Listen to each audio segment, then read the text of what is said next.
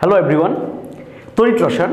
আজ আমরা তড়িৎ রসায়ন নিয়ে কী কী জিনিস রয়েছে এখানে বা কিছু ম্যাথ এবং কিছু থিওরি সেগুলো আমরা ডিসকাশন করব।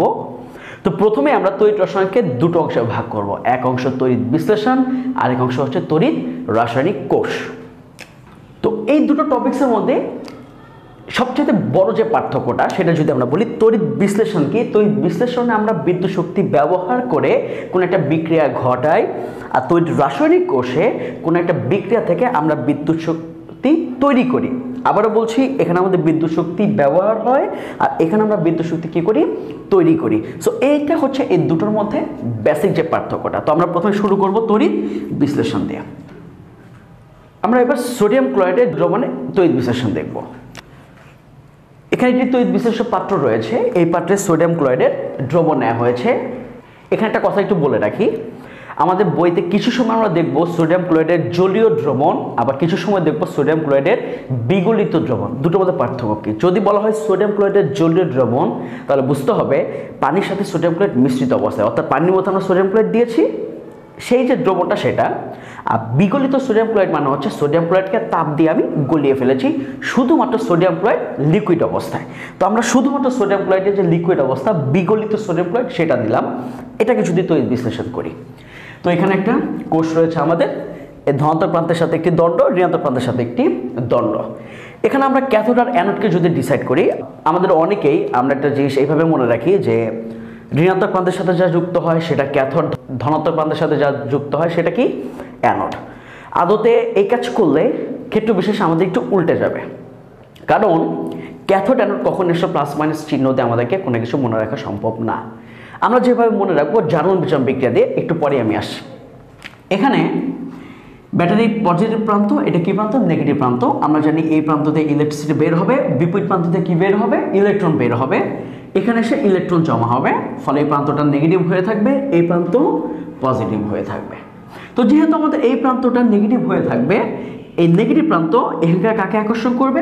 পজিটিভ যে আয়ন সেটাকে, সোডিয়াম প্লাস। তাহলে সোডিয়াম প্লাস এখানে যাবে, গিয়ে ইলেকট্রন গ্রহণ করবে, আর ক্লোরাইড আয়ন এই পাতে আসবে। তাহলে আমরা এখানে যা পাবো সেটা হচ্ছে সোডিয়াম প্লাস একটা ইলেকট্রন গ্রহণ করে সোডিয়ামে কনভার্ট হবে, আর ক্লোরাইড আয়ন ইলেকট্রন ছেড়ে দিয়ে ক্লোরিন পরমাণুতে কনভার্ট হবে। এই যে ক্যাটায়ন যে দণ্ডে যাচ্ছে এটাকে আমরা বলবো ক্যাথোড। আরও যদি বলি ইলেকট্রন গ্রহণ, এটা কি বিক্রিয়া? জারণ নাকি বিজারণ? আমরা জানি ইলেকট্রন গ্রহণ হচ্ছে বিজারণ বিক্রিয়া। সো যে তড়িৎদ্বারে বিজারণ বিক্রিয়া ঘটে সেটাকে আমরা বলবো ক্যাথোড, অর্থাৎ এই বিক্রিয়াটা ঘটবে আমাদের ক্যাথোডে। যদি এরপর কখনো প্রশ্ন করা হয় ক্যাথোড কোনটা অ্যানোড কোনটা, আমরা কখনো প্লাস মাইনাস দিয়ে বলবো না। আমাদের সবচেয়ে বেস্ট যে ডেফিনেশন হবে সেটা হচ্ছে যে তড়িৎদ্বারে বিজারণ বিক্রিয়া ঘটে সেটা হচ্ছিল ক্যাথোড, আর যে তড়িৎদ্বারে জারণ বিক্রিয়া ঘটবে তাকে আমরা কি বলবো? অ্যানোড বলবো। সেই সাথে এটা একটু বলে রাখি, তড়িৎ বিশ্লেষণ হচ্ছে একটি জারণ বিজারণ বিক্রিয়া। এখানে আমরা দেখতে পাচ্ছি সোডিয়াম ধাতু ক্যাথোডে জমা হবে, আর ক্লোরিন গ্যাস কোথায় আমরা পাবো? অ্যানোডে পেয়ে যাবো। তো এটা হচ্ছে সোডিয়াম ক্লোরাইডের বিগলিত দ্রবণের তড়িৎ বিশ্লেষণ।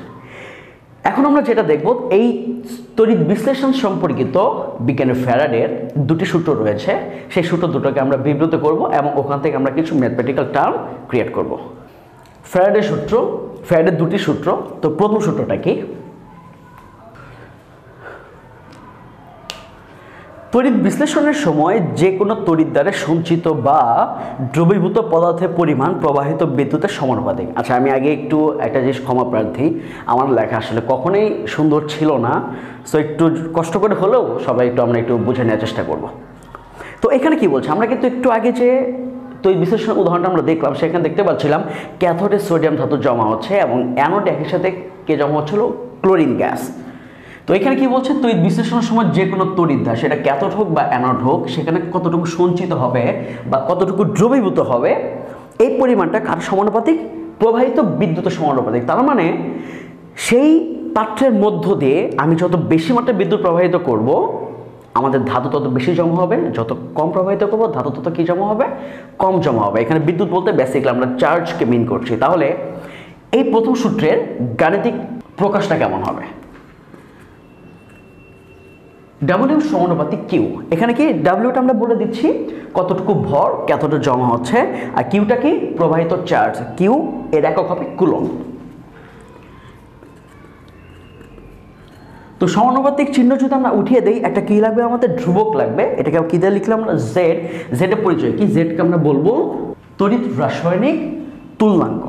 এখন যদি কেউ প্রশ্ন করে যে তড়িৎ রাসায়নিক তুল্যাঙ্কটা কি জিনিস, আমরা যদি এখানে ইকুয়েশন থেকে দেখি, কিউ এর মান যদি হয় 1 কুলম্ব তাহলে জেড ইকুয়াল কি আসবে, ডব্লিউ। আমি আবারও বলছি, কিউ এর মান যদি হয় 1 কুলম্ব তাহলে জেড ইকুয়াল কি আসবে, ডব্লিউ। অর্থাৎ 1 কুলম্ব চার্জ প্রবাহিত করলে যত গ্রাম ধাতু জমা হবে সেটাকে আমরা কি বলবো, তড়িৎ রাসায়নিক তুল্যাঙ্ক। তাহলে সবাই একটু বলো দেখি, তড়িৎ রাসায়নিক তুল্যাঙ্কের এককটা কি দাঁড়াবে? আমরা যদি চিন্তা করি, এটা ডব্লিউ, একক হচ্ছে গ্রাম, ডিভাইডেড কুলম্ব, তাহলে একক কি দাঁড়াবে, গ্রাম পার কুলম্ব। সো যদি আমাদেরকে কখনো জিজ্ঞেস করা হয় তড়িৎ রাসায়নিক তুল্যাঙ্কের সংজ্ঞাটা কি, আমরা বলবো 1 কুলম্ব আধান প্রবাহের ফলে যত গ্রাম ধাতু জমা হবে তাকে আমরা ওই ধাতু কি বলবো, তড়িৎ রাসায়নিক তুল্যাঙ্ক। তো জেড এর পরিচয় হচ্ছে তড়িৎ রাসায়নিক তুল্যাঙ্ক। আমরা যদি কিউটাকে আরেকটু যদি ভাঙার চেষ্টা করি, I equal Q by T, আমরা সবাই জানি তড়িৎ প্রবাহ ইকুয়াল প্রবাহিত চার্জ ডিভাইডেড সময়। তো এখান থেকে আমরা যেটা লিখতে পারবো, Q equal I into T. এই মানটা যদি আমরা এখানে যদি রিপ্লেস করি তাহলে আমরা পাচ্ছি W equal Z I T. So এখানে যদি আমাদের কুলম্ব দেওয়া থাকে তাহলে আমরা সরাসরি এই ফর্মুলাটা ইউজ করতে পারবো, আর যদি কখনো দেখি সময় এবং তড়িৎ প্রবাহ অ্যাম্পিয়ার দেওয়া রয়েছে তখন আমরা এই ফর্মুলাটা ইউজ করতে পারবো। এবার আমরা জেড নিয়ে আরও কিছু এক্সটেন্ডেড কথাবার্তা দেখব।